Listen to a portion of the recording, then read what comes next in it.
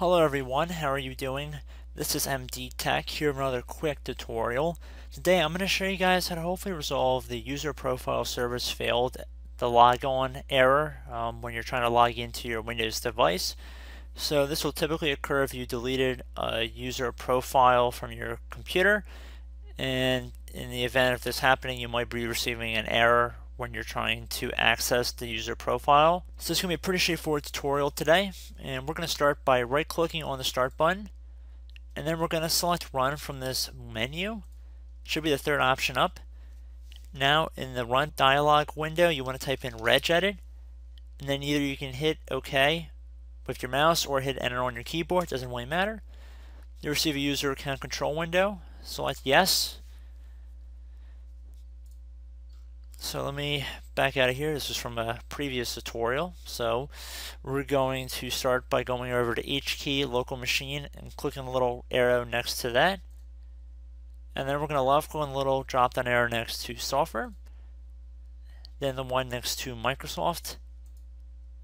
And then scroll down until you get to Windows NT. So should be right here. Click on the little arrow next to that. And then left click on the current version and the little arrow next to that, and then you want to go down until you get to profile list right here. And now you want to left click on the little arrow next to profile list, and now you want to select the folder starting with S/1/5 followed by a very long number within the navigation panel. So I would say that it should be the first one right here. So see as it's 18, 19, 20. You want to select the first 21 here.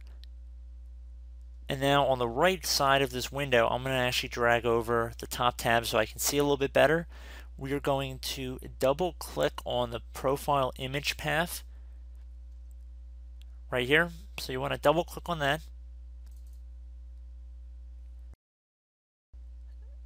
And you can see which profile is having the error right here. So we can close out of here.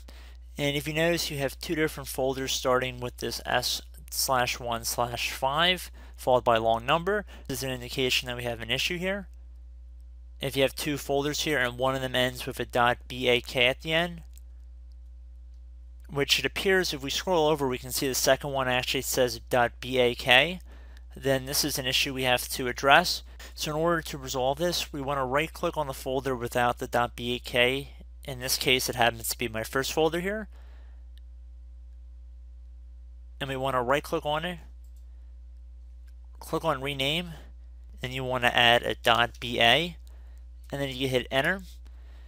So now on the one with .bak on the end, which happens to be the second one in my case, we want to right click on it, left click on rename. I'm going to delete the .bak from the end here, so just delete the whole thing. So it should not say .bak or .ba or anything. Whichever folder originally had the .bak at the end, just get rid of that part of it, and then you can hit enter to save your changes. Now you want to right click on the folder that you renamed .ba, right click on it, left click on rename.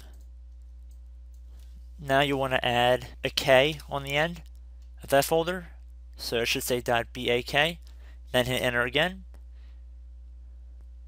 Now you want to select a folder without .bak at the end, so select that.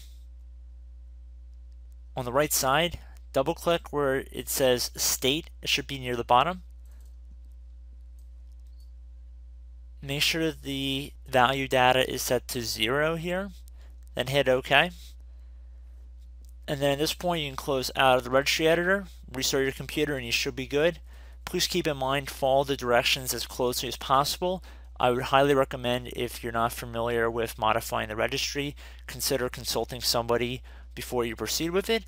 At least make a backup and a system restore of your computer and any registry changes you might be making before you proceed with this tutorial, because it definitely is a little bit more high risk, especially if you messed it up.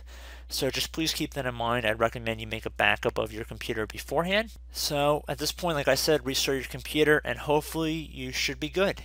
So I hope this brief tutorial helped you guys out, and I will catch you in the next video. Goodbye.